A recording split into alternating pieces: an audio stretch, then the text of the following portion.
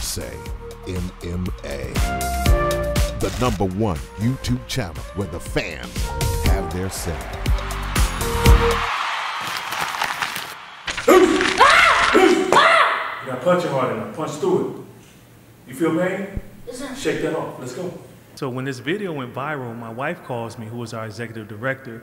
She says, Jason, is there a video that's going viral? And I'm like, what do you mean? 2016, I didn't really understand the terminology. And sure enough, this video started racking up a lot of views. Zeus! Zeus! Zeus! That's what this is about. Good, let's get to that. Why are you crying? That's what this is about, son. It's okay to cry. We cry as men. Why are you crying though, son? Come on. Tell me, why are you crying? Shortly thereafter, our phones wouldn't stop ringing. And it was men from all over the world crying to our staff, calling and crying, saying, I want to be free. I'm tired of holding all of this in. I wish my coach would have talked to me that way. It is better to do it with my left hand. Okay, good. But you did it, though. It's hard to find a good mentor, and I think every man needs a mentor. And you know, one of the things that martial arts does that I think is really important is it gives you these goals to work towards as you move through a belt system or whatever kind of system that each martial art that's different has. As you develop your skills and you get more proficient and you improve, you have like tangible progress and you can see it. And I think there's a lot of people that go through life not exactly sure where they stand. And it's good to cry so you can work through that emotion. So when it arises again, you can push it to the side and do what you have to do. You understand? Yes, sir. All right, good. Let's see what you got. But you need to dig hard. Tell me what hard as you can. There you go.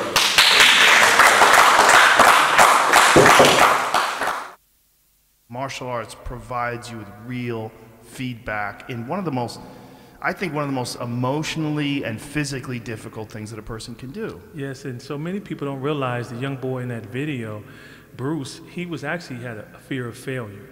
He had broke that board easily the week prior, but because of this test and the pressure and everyone watching, he just froze on his non-dominant hand and he couldn't break through. So he broke down crying. And I welcomed his tears and said, look, we cry as men, you know, let this go. And men, and I love about martial arts, more than sports, it makes you face your fears. And nothing like if a punch is coming at you, or a kick, or if you're grappling and you're concerned that someone's going to take your back and choke you.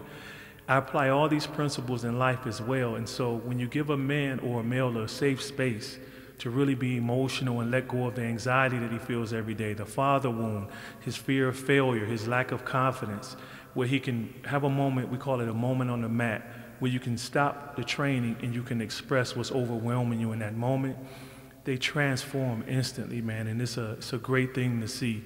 And I've never seen anything work like the arts. Even with my son, he's 13 years old, you saw him, you know, 6'1½". Everyone says, you're gonna play basketball. And it's like, no, it's other things that I wanna do. And so even with sports, I say, son, it'll give you some confidence. But when we spar, we're training, the anxiety he feels, the voices, oh man, Chris hit you again. What are you gonna do about that? How are you gonna maneuver? How are you gonna respond? And I allow him to break down in that moment. I say, okay, cool, now it's time to recover. Reflect on it. What's the lie? What's the truth? Do you think this man is not supposed to hit you? He's a skilled fighter. The goal is not for you to be the best, the goal is for you to learn, all right? So when I give him that freedom to feel the fear, now they don't succumb to it when it really happens in real life. And so that's why I love the arts, especially the grappling arts, which I didn't discover till later in my training, because nothing like someone invading your space. You know, we can keep distance, striking, and we're comfortable here.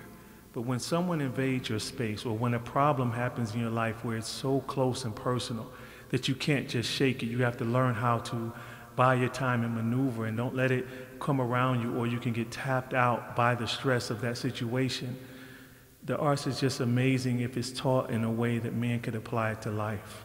I couldn't agree more, and I think one of the beautiful things about jiu-jitsu in particular is there's so much failure, and you could call it failure, or you could just, it is what it is. I mean, there's one person gets tapped, the other person taps the person out.